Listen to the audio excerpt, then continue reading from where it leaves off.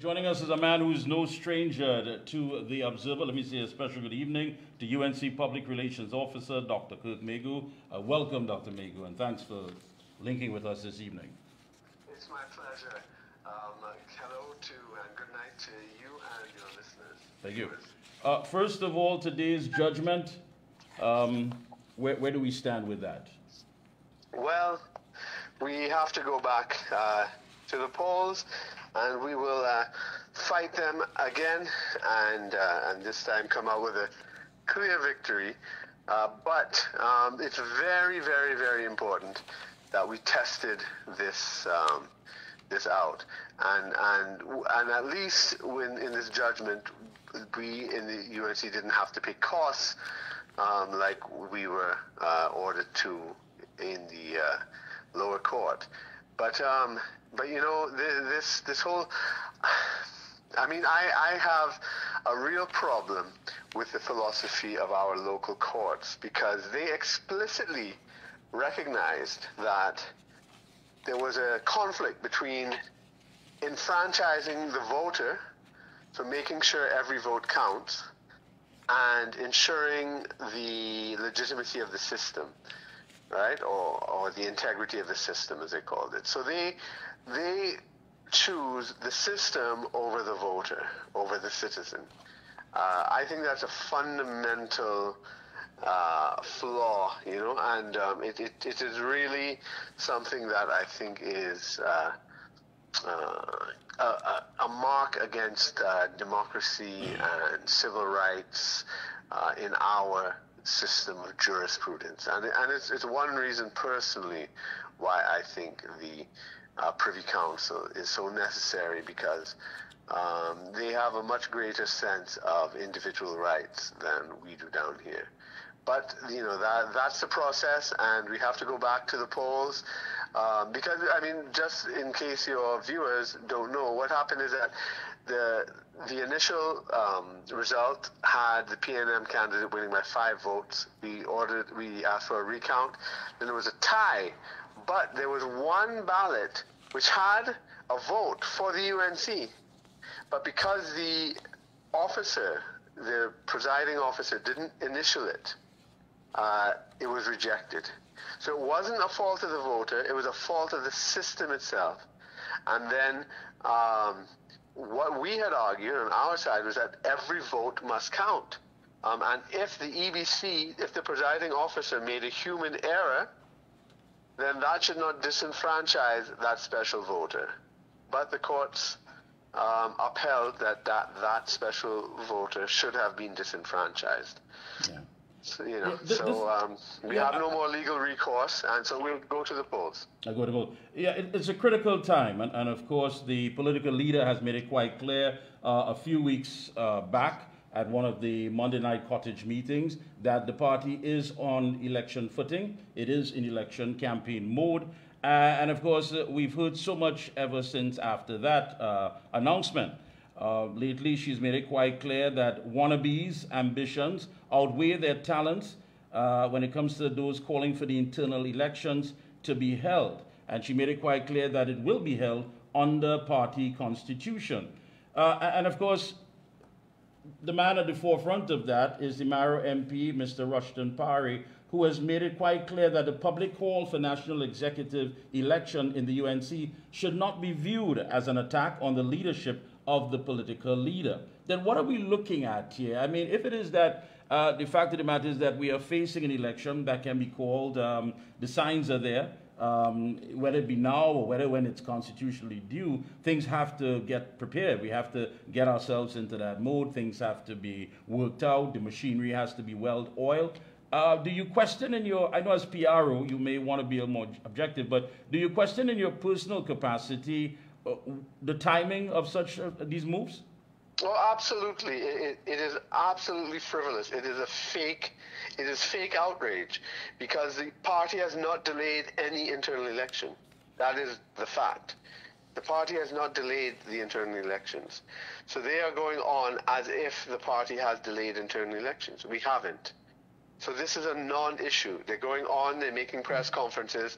We've had the PNM on the back foot in terms of the anti-crime talks, in terms of the property tax, and then we were getting on top of the SSA issue. The PNM were just on the back foot the whole time, and now we have to respond to idiotic non-issues. We did not postpone elections, so I don't know what they're going on about. If they had any concern, they could, to talk to the NATEX and say, you know what, we want to make sure, whatever it is, we want to make sure that the elections are held. That's the point I want to get to, Dr. Meighoo, the process. I mean, because at the end of it all, are there avenues that one could actually come out and address these issues rather than having it out in the public domain? I mean, when it's in the public domain, it doesn't help or assist any entity that is preparing for a national election. Exactly. To me, it's as malicious as, let's say, when a husband and wife are having a problem and the wife goes to Facebook first rather than to speak to her husband and starts to complain about her husband on Facebook, and everybody puts comments and likes and all this kind of thing. This is what they're doing. Instead of talking with the party, saying, listen, I know the elections are due this year. Are there any issues? Is there any problem? I mean, I'm a NATEX member. I'm on the national executive. We've not discussed it yet. Even it's not an issue. And as far as the official position is concerned, the elections will be held this year. Right? So we have not postponed anything. They are making this up. And it is distracting us from talking about property tax, from talking about crime, from talking about the SSA, and we have to talk about this made-up issue. And I think that's exactly what they want. And he talks about a public suicide. I think he's, watching a political suicide. I mean, but watching a public suicide is never a pleasant thing, and that's what we're watching.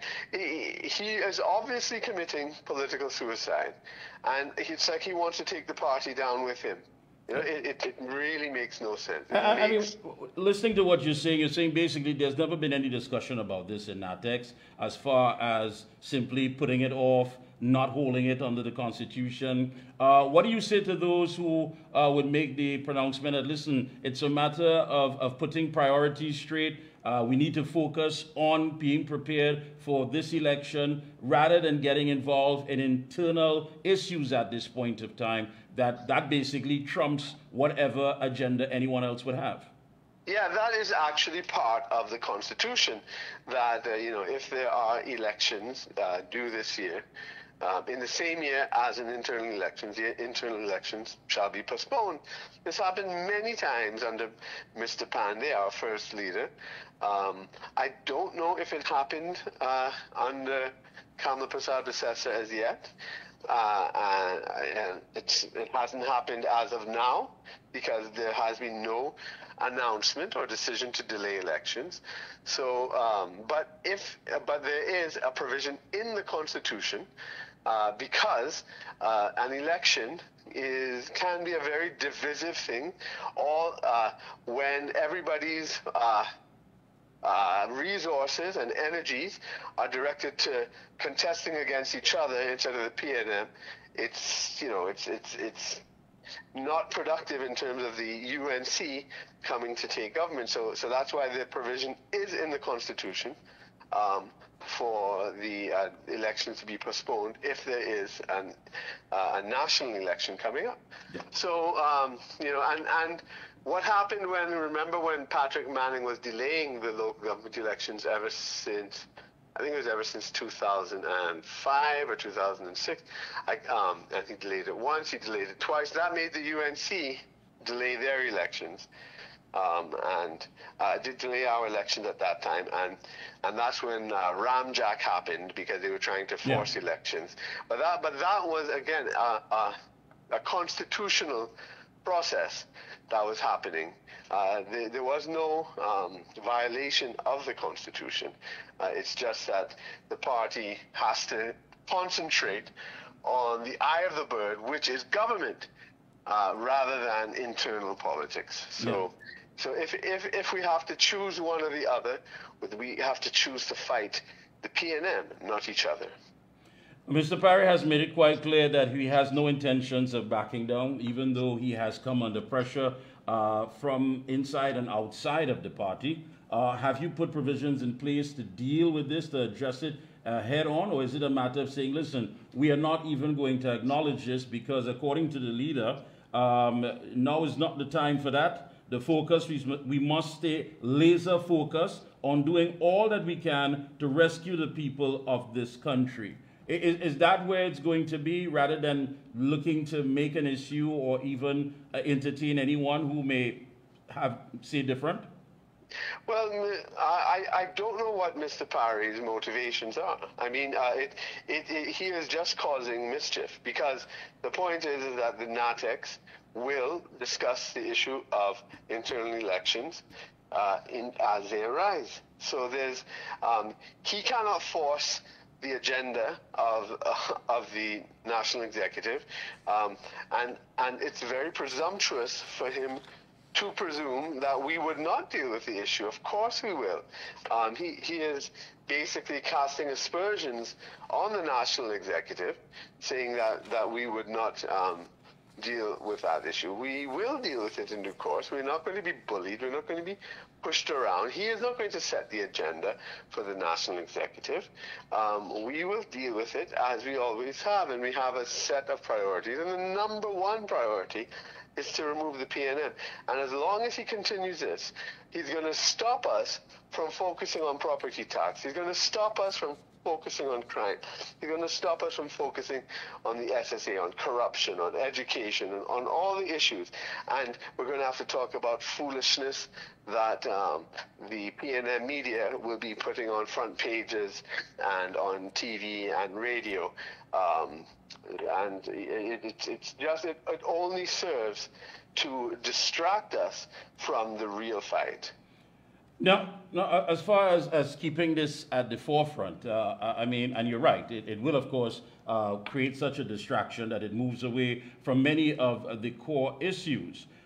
Looking at it, and of course, people in the art of war will always want to strike when they believe that the opponent is most vulnerable. And so one could look at the timing as, listen, we want some leverage, we want some issues addressed, so we are going to make our move at this time, which is a critical time, especially when we know that the general elections could be anywhere around the corner. And looking at that, one would say, listen, is this just a matter of perhaps communication, talking to these individuals and saying, listen, come in, whether you come in as a group, whether you come in as an individual, but let's sit down and discuss exactly what is troubling you, and let's iron it out for the interests of the party and by extension Trinidad and Tobago? I think so. I mean, we should just be able to talk about it, but for some reason, they instead wish to hold press conferences. The national executive will discuss the issue when it is time, and one really has to question the motivation as to why they will continue this, why they will take the UNC's concentration off of the PNM. What is their motivation? It cannot be. It cannot be for the good of the party. It cannot be. It has to be for some other reason, and there very well may be external motivation.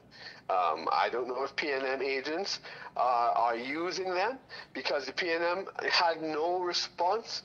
They've been losing on crime. They've been losing on property tax. They've been losing on every single issue. They have nothing to talk about, nothing to boast about, nothing. And the only thing they could use is this fake idea of instability. And unfortunately, we have these useful idiots who are willing to cause or to appear to cause instability in the party, and it's extremely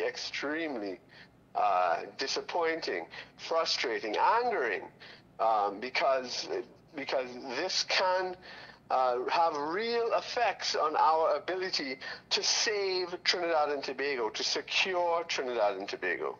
Yeah, and I understand you loud and clear, and I mean, as I said, it's all part of the art of war. People will make their move when they believe that it's most vulnerable, it's most critical to get the attention and to gain the traction that they're looking for. My issue, however, is with the individuals who would leave an entity and then stay on the outside and make comments about things that the way it's supposed to run, the process and what have you. Nobody kicked you out. Nobody told you to leave. And if you have to make changes in any sort of capacity, you have to do it from an internal point. You can't do it from the outside. So I think we're looking at a different group here. There are those who may want to address issues and say, listen, I think this is the time for me to make my move. However, compounded with that, you have individuals who basically left. No one told them to go, not the political leader, not NATEX, not the members, anyone. As a matter of fact, there are members who have reached out and say, come with me, come home, come back. But they remain on the outside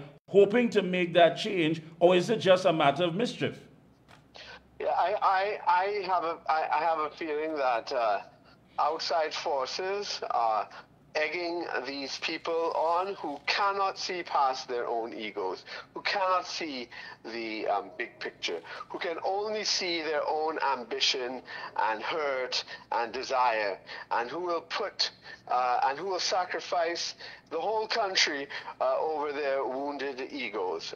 And these people are ripe to be used by forces that wish to keep the PNN in power. Yeah.